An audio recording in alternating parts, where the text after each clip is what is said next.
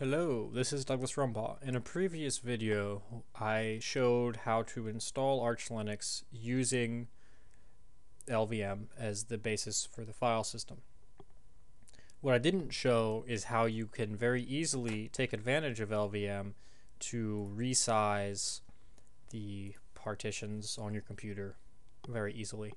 That's what we're going to do in this video, is I'm going to show you how to both expand and shrink your existing partitions. I'm also going to show you how easy it is to add another hard drive to the system. So let's dive right in. Assuming I can type right. There we go. So just to show you, if we list out the contents of dev, there's now SDC. This is the third hard drive that I just added. So the very first thing we're going to do is we're going to format it. And this is the same as what we did for SDB and the original LVM video. So we'll just format the entire thing to 8E00 for Linux LVM and write out our changes. Now you want to be very careful at this point, because we are actively, when we were using gdisk there, we were actively changing a hard drive on the live system. If we had accidentally put in the wrong disk and reformatted SDA or SDB, then we would have lost the data that we had on that disk. So you want to be very careful to make sure that you're using the right device when you're doing that. Okay. Now we should just be able to do a physical volume create on /dev/sdc1. And we're going to create our physical volume. So now if we display out our physical volumes, you'll see we have our good old-fashioned SDA2 up there and SDB1 here, and this is SDC1. So now we can just add it to our volume group with vgextend vol group 00/dev/sdc1, and we extended it. Now note, we are currently running the system. This vol group is online, and you can extend it without dismounting it or doing anything special. And now if we do our VG display, you'll see we have just added, we've gone from the original 3 gigabytes to 4 gigabytes, and that extra gigabyte has appeared down here and unallocated.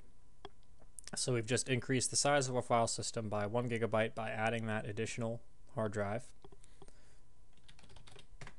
And now we can start expanding things.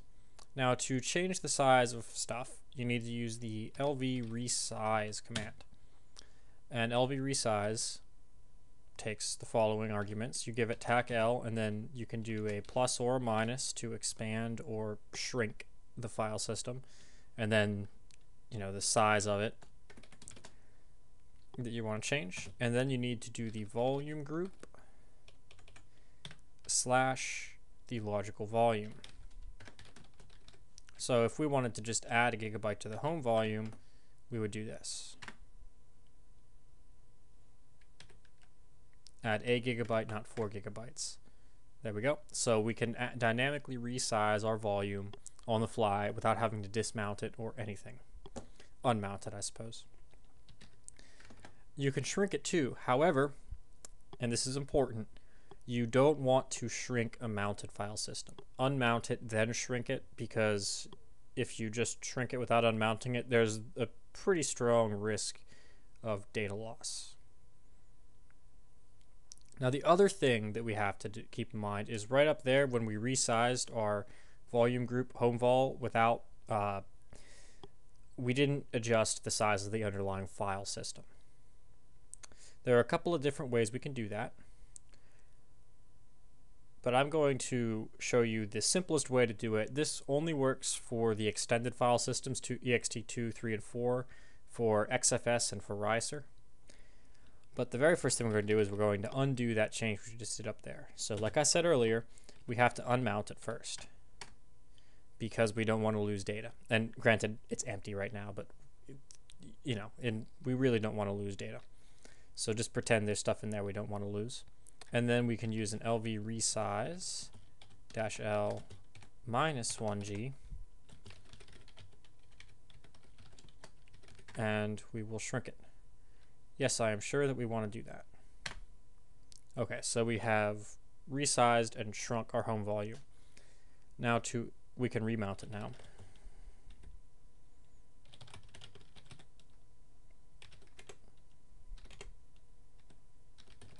Okay, so now to expand it again, what we're going to do is we're going to use lvresize again. And we're going to add 1 GB to it. However, we're going to use the tag R, and this stands for Resize File System. So what this is going to do is if the underlying file system is ext2, ext3, ext4, RICE or XFS, it will automatically change the file system to match the logical volume. If it's not one of those, you shouldn't use this tag R option.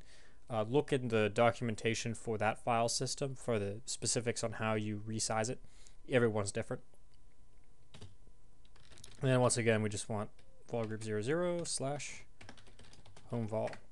And that is going to both resize the file system and resize the volume. So just like that, we have just added a gigabyte to our home volume. If we want to shrink it while keeping the file system, then what we want to do is we want to unmount it. Then we want to do the same thing except use a minus instead of a plus. And we will resize it by shrinking it back down to 500 megabytes again. And this was a fairly quick video. That's really all that there is to it. So just as a quick review, if you want to change the size of your logical volumes, you use LV, logical volume, resize. The -L option allows you to specify the size that you're changing. You can either add with a plus to extend it, or you can shrink it by using minus. Then you need to use the tag R option. So we'll just say 1 gig. You need to use tag R, and that's going to resize the underlying file system if it is ext2, 3, 4, RICE or FS or XFS. And then you need to type in the name of your volume group / the name of your logical volume. And that will take care of all of your resizing needs. In order to add additional physical volumes to your logical volume, all you have to do is create the physical volume, again by using pv create, and saying the which partition it is that you're putting the physical volume on, and then you can use your vgextend with the volume group and the physical volume to add that physical volume to your volume group, which is going to allow you access to all of that space, and then you can just expand your other partitions into it. And keep in mind, I only did it with home, but you can extend any partition, any logical volume, I should say, independent of where it happens to be in the ordering. These aren't like a hard drive partition where if you want to expand one partition, you have to make room for it by moving another partition. You can expand these into the space, and the system will take care of repositioning things where it needs to reposition them and allocating the space where it needs to allocate it to make sure that you get your partition at the size you want it to be. Or, I'm sorry, to get your logical volume at the size you want it to be. All right, so that would be how you extend and shrink logical volumes in LVM. It's fairly simple-minded. I guess one other thing I can mention is that if you want to expand to accommodate all the available space, you use a lowercase l instead of a capital L, and then you can say plus 100% free, and that will expand your logical volume to take up all the remaining space in your volume group. All right, so I hope that this video was useful to you, and hope that you enjoyed it. I will see you in the next one.